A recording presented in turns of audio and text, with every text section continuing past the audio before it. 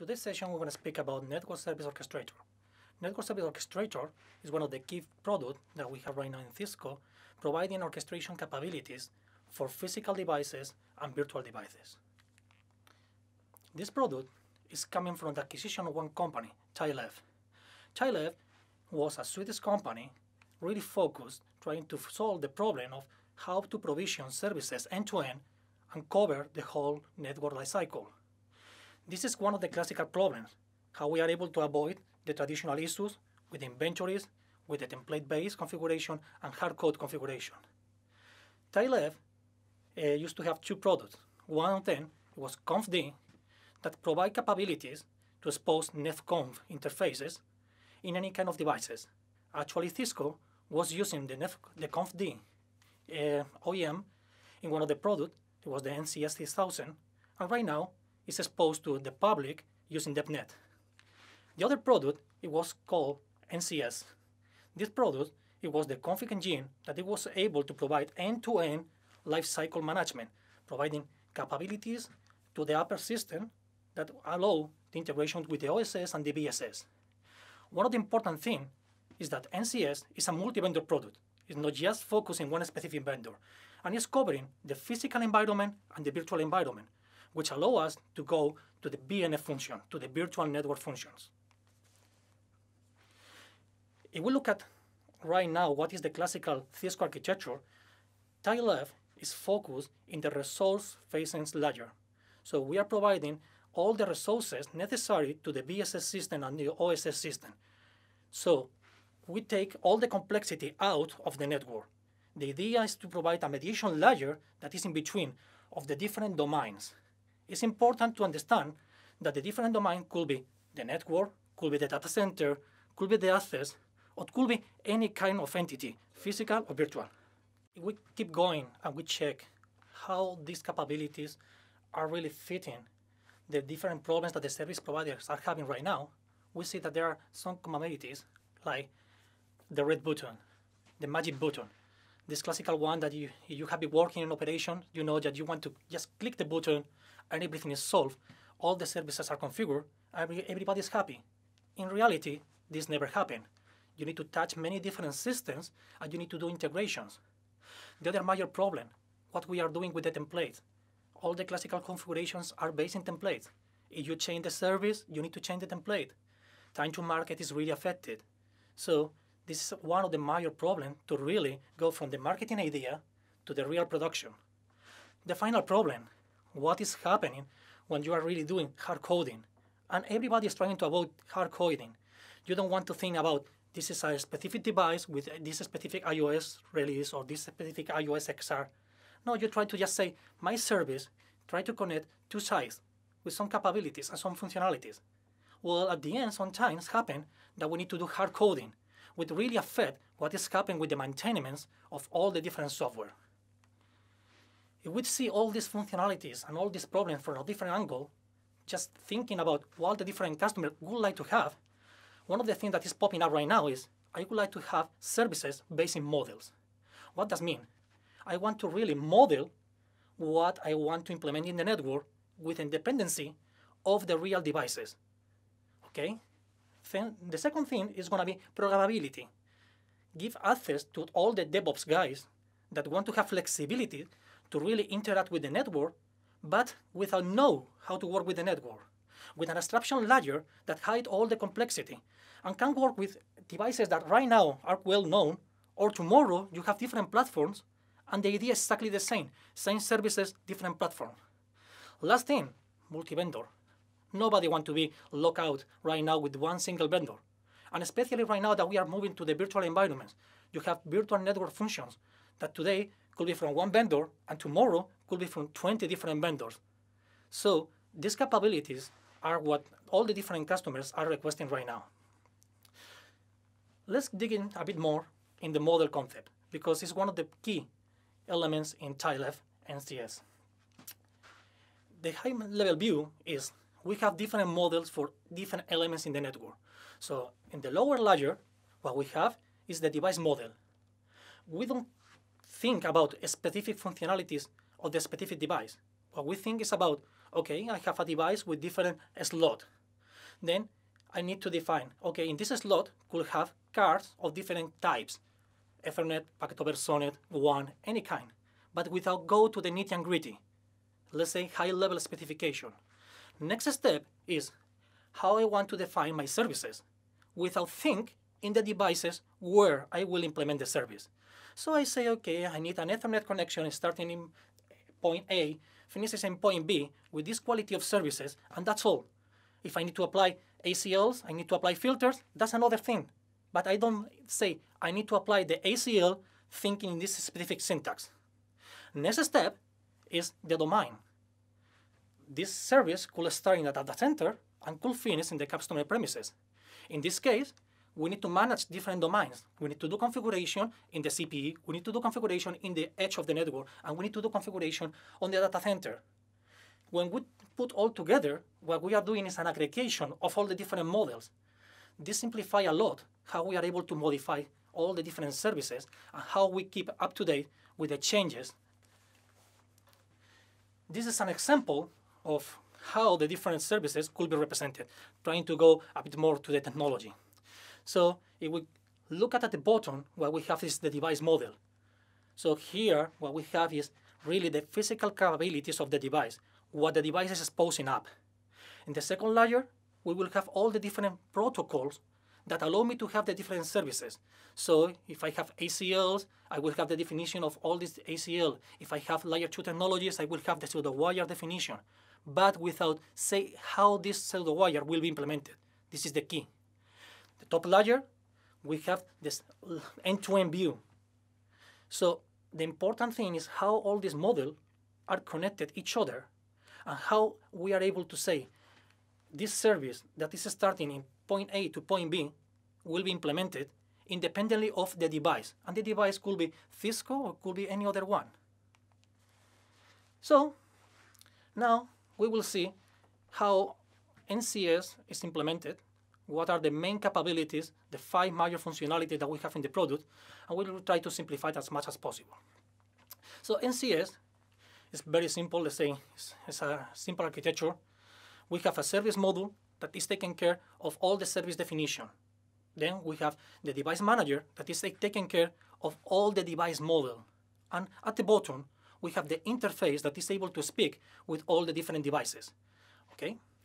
On top of, we have APIs, open APIs, plenty of them. It could be REST, NEFCOM, Python. This gives different possibilities to different customers. We are speaking customers sometimes could be the traditional IT groups, integrating with the traditional inventory system, traditional OSS system, bill system. We are speaking about DevOps, those guys that right now need to interact with the network very quickly and make changes using programmability. In the bottom side, we see that we have also different southbound interfaces. We could have the traditional one, CLI. Well, we will try to avoid this one as much as possible because at the end of the day, will be really related to specific CLI. We have other that is more standard, NEFCONF. NEFCON is a standard protocol that really allows you to interact with the device without any kind of parsing. Okay? And the first time that we speak with the device will expose the functionality that is able to accomplish. Other options, it could be via an element management system. So we don't need to really go directly to the device. We can even go to an element management system. That is the traditional case for optical devices, where you have the optical device plus the element management system exposing a specific interface. So the first functionality that I would like to highlight is the model. The model is the key functionality inside a TileF product, inside NSO. The idea is that we have different models, like we mentioned previously, and for each of the different models, we will need to explain exactly what we want to achieve. On the top, we have the service model that really will define the end-to-end functionality of the service. On the lower, we will have the device model that will give me the specific capabilities of the device. Of course, the devices will be connected, and the devices will have different topologies. So we will have also topologies model. In this way, everything that is in the network will be fully reflected in the product, and we will have a near real-time inventory. So we can integrate this system with assurance systems to provide information about what is really live in the network. We can integrate with inventory systems to really say this is the reality of the network. So we are doing bottom-up architecture instead of the classical up-down. The next functionality is going to be the transactional. Well, for many people, this is like, what is that? Transactional is the capability to really implement in small blocks what we want to do in the network.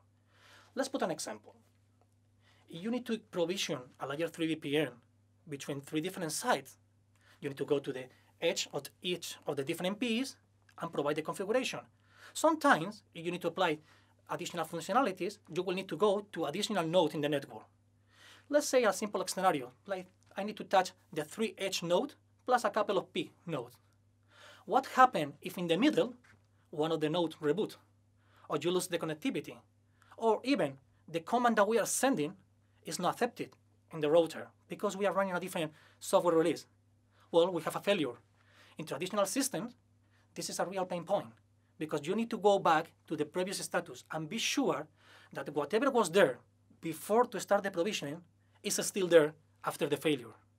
With the transaction, what we have is the capability to have a kind of a screenshot that once that we are moving forward, if something is wrong, we go exactly to the same status, exactly point before. Well, this sounds simple, but it's one of the key things that we can find in child left. The next functionality is the database.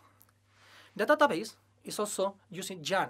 It's using the JAN model language in order to model all the information that we have from the services, from the topology, and from the devices. The database is based on RAM. This is important because it gives you a lot of performance, which is another of the key points in the traditional system. How long you need in order to do the full provisioning. Here we are speaking about seconds instead of minutes.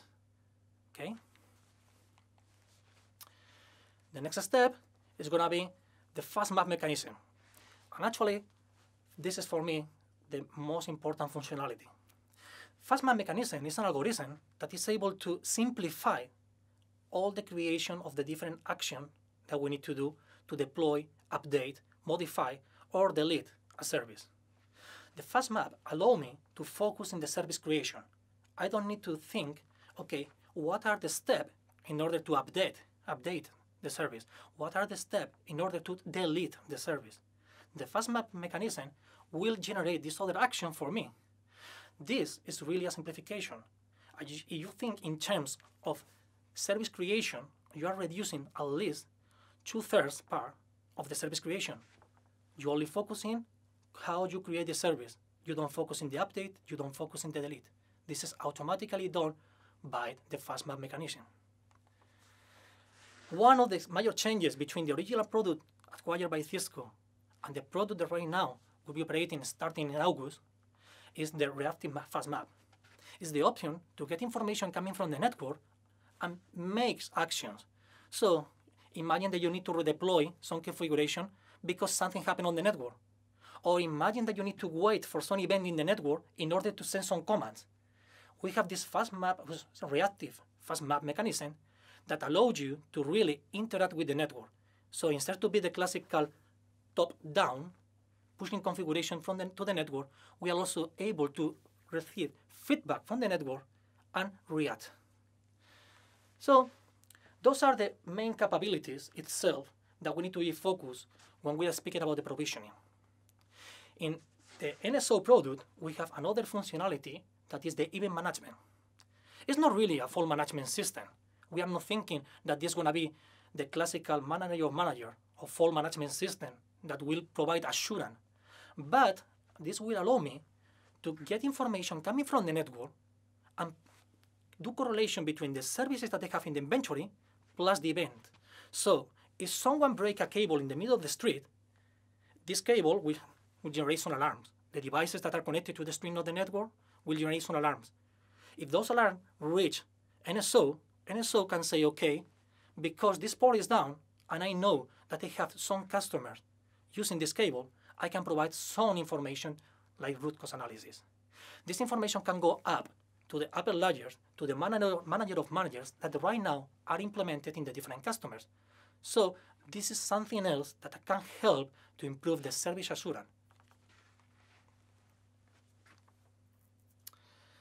Just to give an idea about the vendors that right now are supported, and this is a small snapshot. So there is a different list that is available in the Cisco website. These are some of the traditional customers, well, traditional vendors that our customers are asking us right now. In some cases, we have customers that even don't use anything Cisco device. So this is quite important in this product. It's multi-vendor and will keep going in this way. Regarding how we are able to update, well, this is one of the major problems when you are running in production. You need to update the system, new release, because you have bugs. Everybody have some kind of bugs. Or you need to improve it with new functionalities. How you are able to improve it? Well, we have two layers. One is the core of the product, NSO. So this part can be updated in real time without any kind of problem.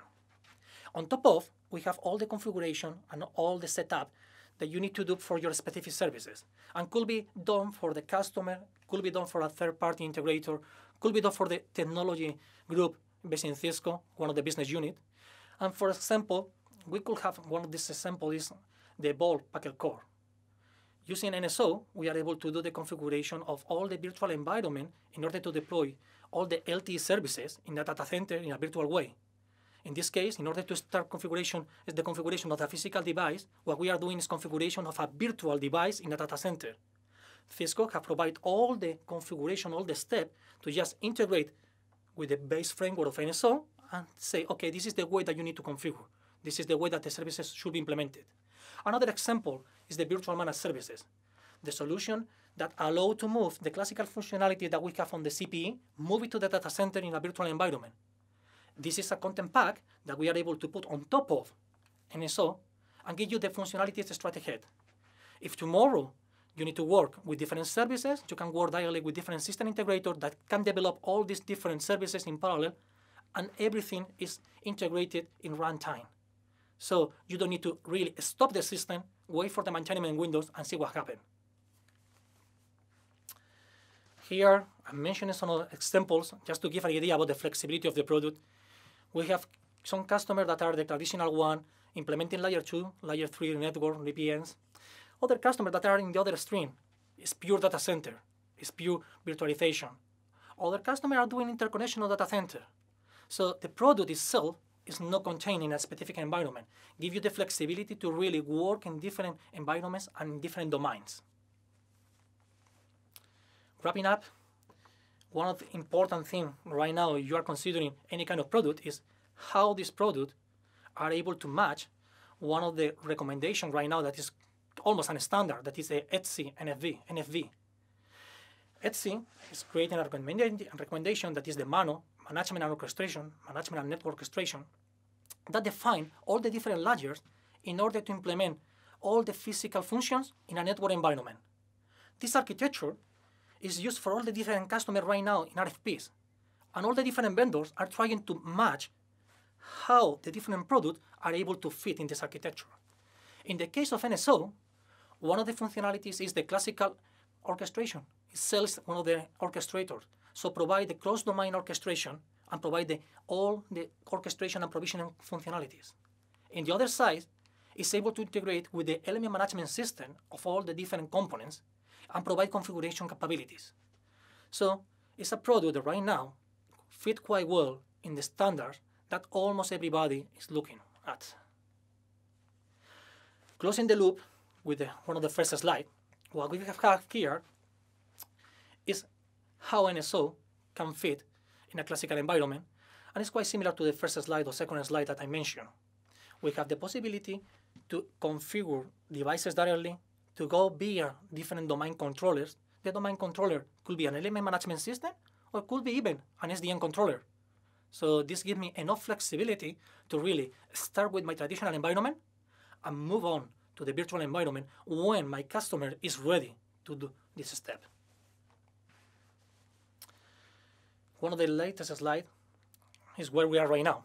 So I mentioned at the very beginning, TILEV It was an acquisition coming from a different company. So until now, we have one release that is the 3.4 and one name, NCS, Network Control System. This product will be rebranded in August and will have the name NSO, Network Service Orchestrator. We'll change the release.